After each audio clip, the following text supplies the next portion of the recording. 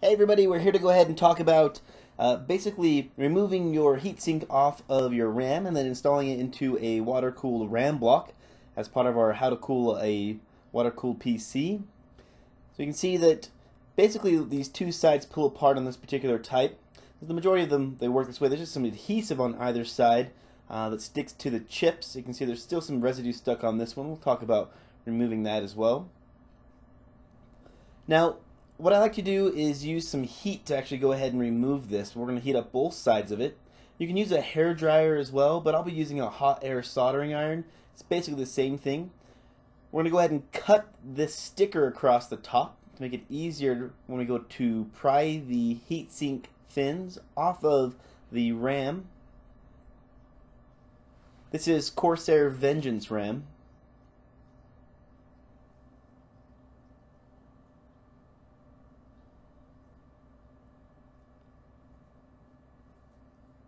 Go ahead and take our heat gun and get it nice and warm.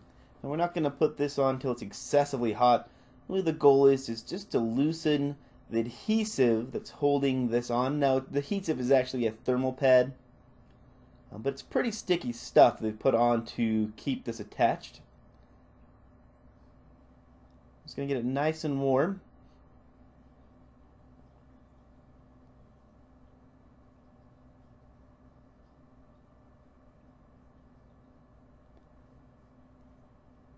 Now basically what we're going to do is we're going to go ahead and separate these fins. Now if you don't have one of these, this is a nylon spudger. Get them for a couple of bucks off eBay. You can see that just putting it in between the fins and separating them out, we're going to go ahead and pull it apart, and then we're going to put our spudger down on top of the chip and just pull it back a little bit. See it start to flex. Now you want to be careful as you do this. You don't want to damage the chips along the bottom. There's little tiny resistors and capacitors and things that are on this, so you want to be careful with it as you're removing this. So I'm only putting the spudger on top of the actual chip itself. I'm being pretty gentle when I'm prying it apart. I'm not saying you can't put a little bit of force into it. They are pretty sturdy items, but I wouldn't say you want to dry rip it off.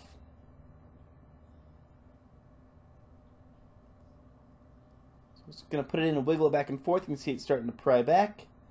Just being gentle to get the glue to release for us. You can see right here how it was stuck to the chips. And all along the sides here are those little tiny chips you want to be careful of. Now on this back side, sometimes it'll actually dissipate its heat pretty quick, which is what the point of this whole entire thing is. You can see the chips here. So if it's a little sturdy, it's a little still tacked on, what I would suggest doing is just giving a little bit more heat on this side.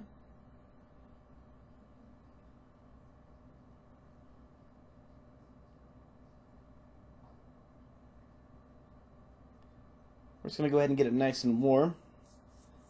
I unplugged my soldering iron, unfortunately, so I'm just going to plug it back in here and get started. So again, not excessive amounts of heat. We're just going to get it nice and warm.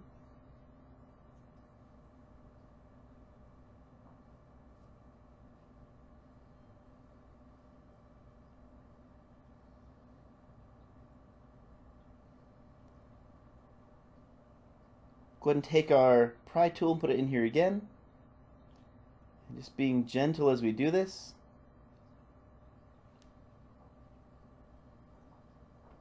So we're just going to get it start to peel back. We can peel it off further.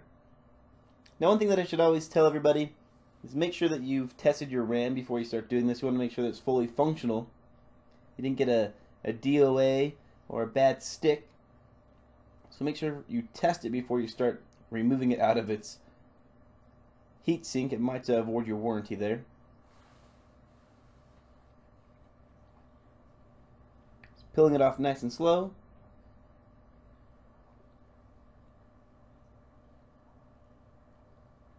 There we have it. So there is our stick of RAM outside of its heatsink. The next step is to go ahead and remove the remaining adhesive that's on top of it. So you can see that there's little bits of, basically it looks like tape residue. Now I just like to take a nylon spudger and just pull it back. Try to get it all nice and cleaned up. The reason why you want to do this is you don't want this pulling the chip away from the new thermal tape we're going to put on top of this. So you want to make sure you get it nice and clean. You don't want any residual glue or adhesive left on top of these.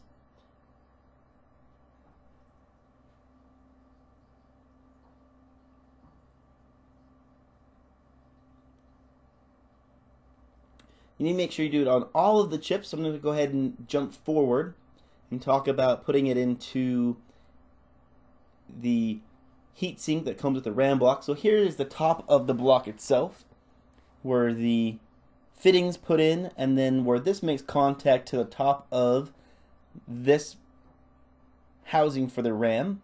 So you can see right now here we have our new thermal pads. We're just going to rip the backing off and lay it on top. We have our 2 screws to go ahead and clamp this back together, and Bitspower did include a small Allen screwdriver. So the first step, and the way that I like to do it, is to put the RAM into the female portion of the housing. So we're just going to peel back the backing on top of this thermal tape. It's pretty thin stuff, the backing, so it can be a little bit tricky.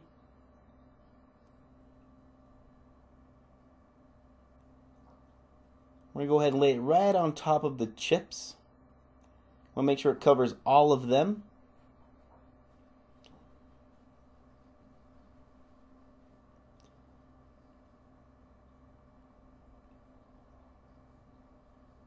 This stuff is almost like a putty, if you've never dealt with it before. It kind of feels a little oily or a little putty. Now really, when you're removing the backing off of this, it's going to expand itself a little bit. There's not a lot you can do about it. I haven't really found the best way to remove the backing without it gaining a little bit in length, besides just doing it slow. You can see it pulled off fairly quick there. You can see it expanded a little bit on the right side. It's not the end of the world. We'll just go ahead and peel off just a tiny bit of it. We're just going to go ahead and center it back on here real quick.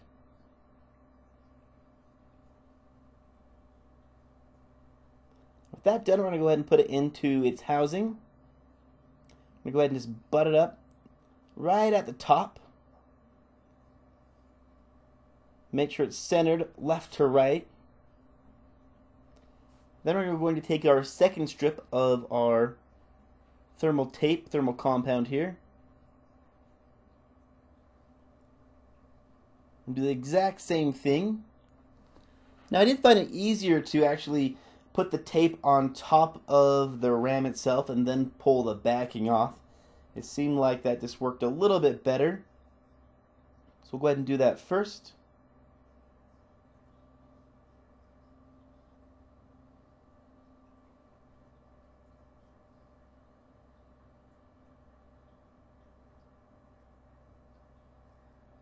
Try to hold it down and peel it back. So what you can do is basically just move it a little tiny bit, hold it down, move it a little bit more. If you're worried about it extending a little bit. Now truly your RAM's not going to get excessively hot unless you're doing extreme overclocking on it.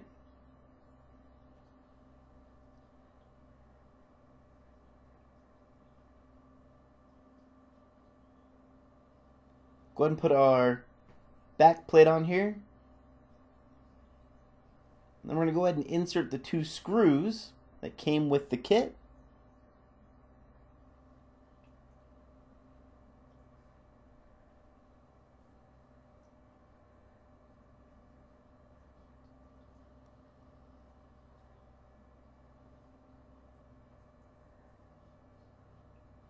Make sure it's nice and lined up.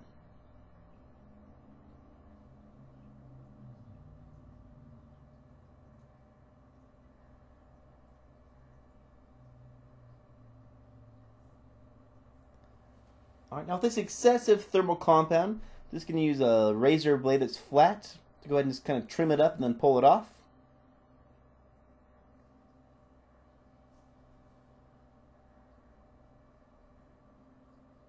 Now, if for some reason you have damaged the thermal compound to the point where it's not making contact with the actual housing, then that is an issue. You may want to purchase some more and then try again. But normally it's comes a little bit thicker just for that reason.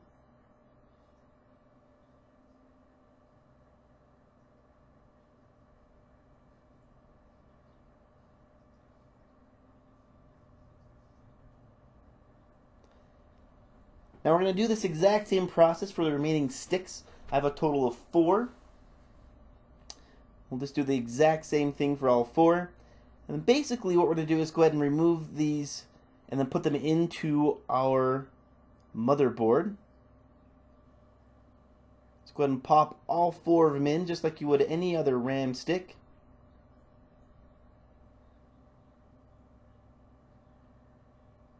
Now it's not the end of the world if the back plates aren't all facing the same direction. I did 2 of mine one direction, then 2 of them the other direction.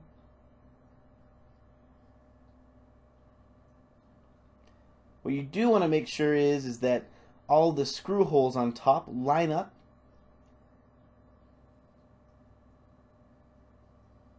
As close as possible, so when we go to put the top block on, we don't have any issues screwing that down. So now we have all 4 of our RAM sticks in with its new water-cooled housing. And the next step is to take some thinner thermal tape in width and then put them on top of these sticks here. So you can see exactly how much smaller they are in width. So basically this is going to transfer the heat from the top of these housings into the RAM block itself. So we're going to do the same thing, is go ahead and pull the housing back, or the backing off of these thermal tape strips here. It does make it easy if you have something a little bit sharper if you don't have any fingernails like me.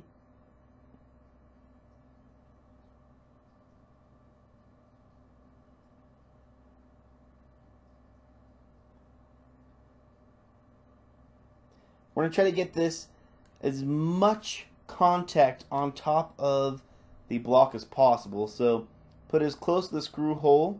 Make sure you don't cover it up. You do want to leave a little tiny gap underneath it for expansion. You're going to tighten this down on top or underneath the block, so it's going to gain a little bit more once it gets squished and tightened underneath that.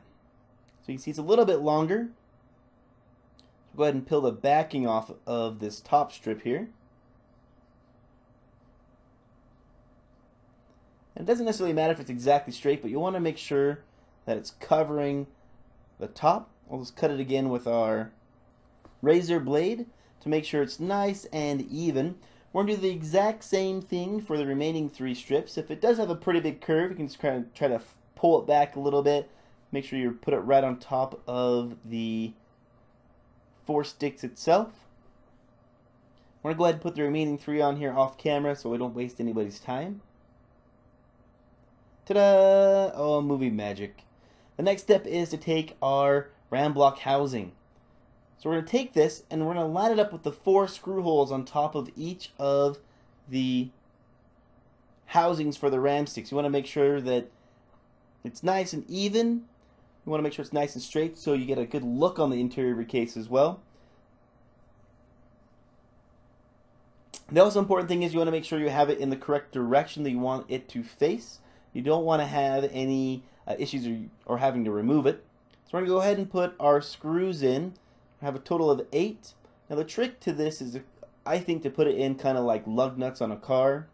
So we're going to put them in loose first. We're not going to tighten them down extremely tight. We're just going to get them snug, and then we're going to go across and we're going to tighten them down in a crisscross or a star pattern. That way, if you tighten one side all the way, then you tighten the other side might become loose, or it'll be lopsided. You want to make as much contact with that thermal pad underneath as possible. You want it to be as flat as possible.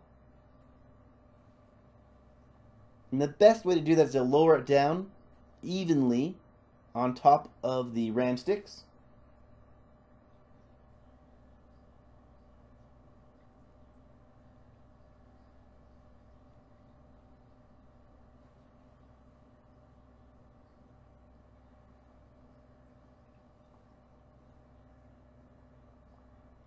So not extremely tight, just nice and snug.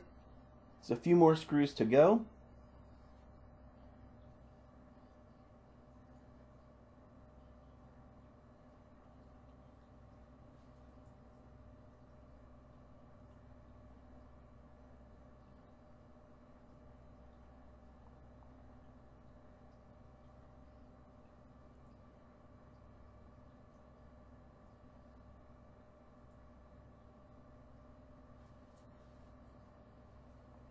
We're getting nice and close here to the end.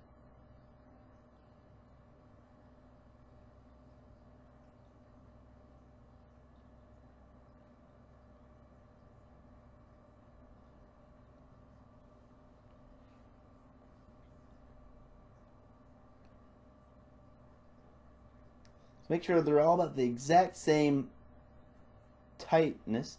My block was a little lopsided there. I wasn't happy with it, so I'm just going to straighten it back out a little tiny bit. Now we're going to go ahead and start tightening these down in a crisscross pattern. And that's it. That's how you install the RAM block into your cooling unit. If you found the video helpful, hit the like button. If you have questions, throw them down in the comments. I always appreciate you watching. More videos in the description.